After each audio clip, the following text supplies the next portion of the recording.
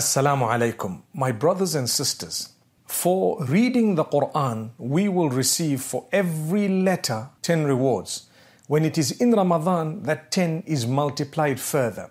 In the last 10 days of Ramadan or 10 nights of Ramadan, let's not waste our time. Because by reading the word of Allah, you're getting 10 rewards. If you read one verse, that's hundreds of rewards packed away, subhanallah, and multiplied because of the condition of fasting, because of the fact that it's the nights, because of the fact that it's the last one of the last 10 nights, and more so one of the odd nights. So if we are going to read messages on our phones and on the internet and with others and waste our time talking and speaking that which is futile, a lot of the times what we read is juicy stories, gossip, and slander, sometimes backbiting, whatever else it may be. Avoid that. The reason is our time is limited and we need to maximize on the reward during this month of Ramadan. We can do better. We must do better. Ramadan is a month of recharge. Ramadan is a month of reconnecting. Ramadan is a month wherein which Allah Almighty is forgiving every night, freeing people from hellfire. Once your name is on there that's it, you're set, alhamdulillah. Allah will guide you towards doing good. Allah will guide you towards leaving bad. Allah will guide you towards repentance throughout the year. Allah will guide you towards fulfilling acts of worship that are pleasing to Him throughout the year, if He accepts you even once. So may Allah grant us acceptance. That's why we say,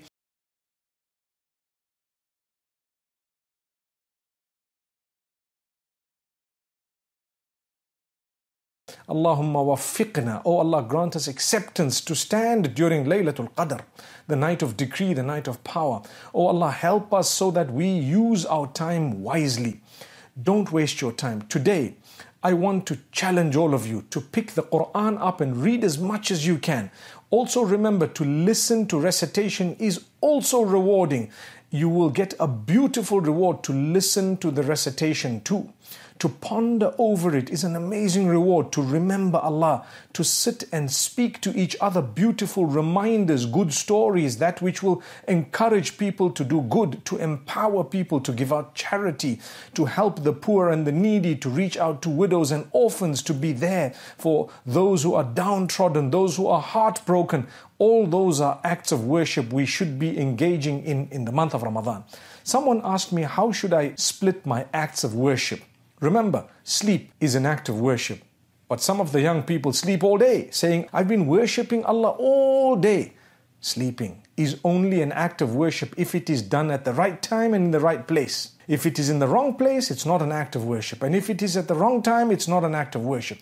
It could be sinful. May Allah Almighty grant us steadfastness. So remember to sleep at the right time and remember to thank Allah. What you could do is, when you get up for Salatul Tahajjud, get up early for suhoor. Wash yourself. Perhaps you can have a bath or a shower. You can make wudu, depending on what you need to do. And what then needs to happen is read a little bit of Quran. Engage in some prayer, a few units of Tahajjud. Ask Allah Almighty to grant ease. And then once you've done your witr salah, you partake of a little bit of suhoor. Remember, the lighter the meal in the morning, the better your fast will go. The more you eat in the pre-dawn meal, the more difficult the fast becomes in the case of majority of us. And then you do Salatul Fajr. After Fajr, you can sit for a while. Remember Allah. It depends on whether you go to work or not. You could sleep, actually. It's not a bad idea. But the remembrance of Allah for a short while. There is a beautiful dua that we should be reading. Subhanallahi wa bihamdihi adada khalqihi wa rida nafsihi wa zinata arshihi wa midada kalimatihi. At least thrice. Repeat that dua. You get a reward for having sat right up to sunrise, even though you didn't sit all of that. But that dua gives you that particular reward. And in Ramadan, it's multiplied manifold. Allah knows best. Then if you have stayed awake and you stayed awake up to sunrise, you can read what is known as Ishraq, the salah that is voluntary, that you read after the sun has risen. And then you can go to sleep if you want, or you go to work. Some who might have already slept and then you can go to work, subhanallah, remember to be conscious of your temper and your words. Be conscious of what you say and do. Be conscious of everything. So at lunchtime you would pause because there is no lunch for you. You can fulfill your dhuhr salah. You then spend a little bit of time reading the Quran. Remembrance of Allah through your work, while you're working, through the morning, while you're doing whatever you are doing. And if you're not working or you have an opportunity to listen to something while you're doing maybe at home some of the chores or the cooking or whatever else it may be, listen to something good, not something bad. Don't listen to that which is filled with gossip and hate and backbiting and so on. Listen to spiritual things. Listen to the word of Allah, the most powerful word in existence. Recitations. Listen to a good speech, a good lecture, some lessons perhaps if you've joined. And in the background you may listen to this and Allah will open your doors, because you're not spending your time in something bad, you're spending it in something good. And then after Salat al-Dhuhr, you can continue with your work, you can continue with some adhkar, and as you're working, remembrance of Allah, Subhanallah, Alhamdulillah, La ilaha illallah, Allahu Akbar, La hawla wa la quwwata illa billah. These are beautiful ways of remembrance of Allah. And then as your day comes to an end and you go back to your home, you might want to rest a little bit, no harm. Make sure you don't miss Salatul Asr. You might want to lie down for a bit, or you might want to pick up the Quran, read again. It's the month of the Quran.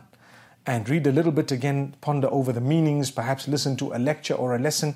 You could listen to a few series every single day. Set aside a time. Listen twice if it's short. Listen 3 times if you really want to learn lessons. You won't forget it when you listen to something twice or thrice.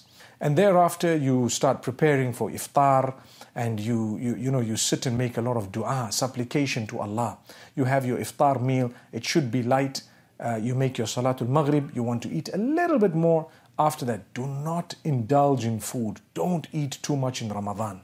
Not at all. Don't, in the evening, don't eat so much that you find it difficult to move. So remember, you still have Taraweeh to read. You still have Salat al-Isha. So you fulfill your Salat al-Isha. You enjoy the Taraweeh. You come back. You might want to have a cup of tea. You might want to have some ice cream, depending on where you are on the globe. And mashallah, Allah will bless you in 1,000,001 ways.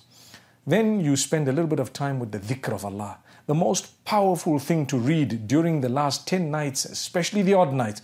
Allahumma innaka afuwun tuhibbul afwa fa'afu anni. Oh Allah, you are most forgiving. You love to forgive, so forgive me. That's a beautiful dua. So my brothers and sisters, thereafter, you may rest for a while. If you're really feeling up to it, you can actually engage in worship. Take a bit of water, make sure you're hydrated. So depending on where you are and what happens around you, make sure you make the most of these days. These are blessed days. May Allah bless you all.